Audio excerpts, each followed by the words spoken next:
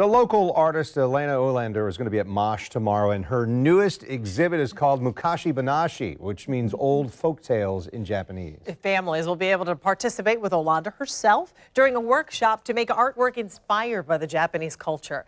You'll also be able to see historical Japanese fans and kimono dolls from MOSH's permanent collection during tomorrow night's exhibit.